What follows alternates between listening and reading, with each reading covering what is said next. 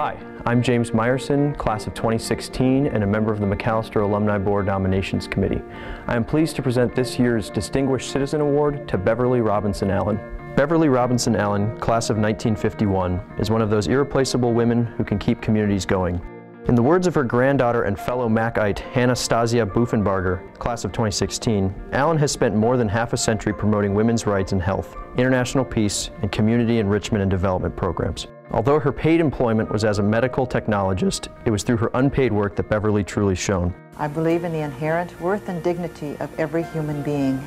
In her Northern California community, Beverly has been a 4-H leader, a board member on the Humboldt County General Hospital, the League of Women Voters, and the Unitarian Universalist Fellowship. She was a founding member of the North Country Clinic in Humboldt County, one of a group of clinics serving more than 50,000 low-income women and children each year. She also helped the local school district start a bilingual kindergarten immersion program to promote easier access for immigrant children and second language learning for English speakers.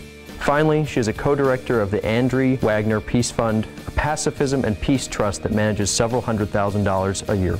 Peace building was also a theme of Beverly's international volunteer work. She traveled to Nairobi in 1985 to attend the United Nations Decade for Women's Conference, and in 1986 went to Moscow, Germany, Helsinki, and England with the international organization Women of Peace to protest nuclear cruise missile storage.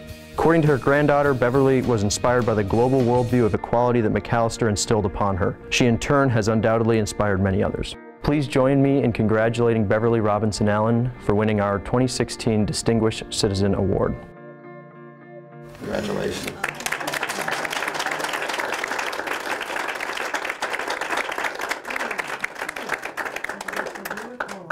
The big thing about Macalester is its sense of community. And wherever we went, I think wherever I have gone, I've tried to help the sense of community and develop groups.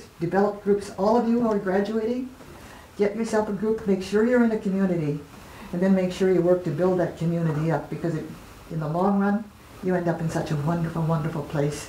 And occasionally, you might even get an award. So I'm very grateful. Thank you. Thank you.